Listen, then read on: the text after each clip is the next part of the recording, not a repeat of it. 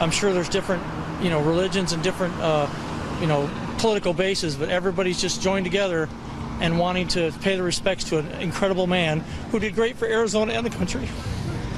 So much respect for him and what he's done for the country, and also to his family, to let them know that they are all in our prayers, thoughts and prayers tonight. To learn how to trust each other again, and by so doing better serve the people who elected.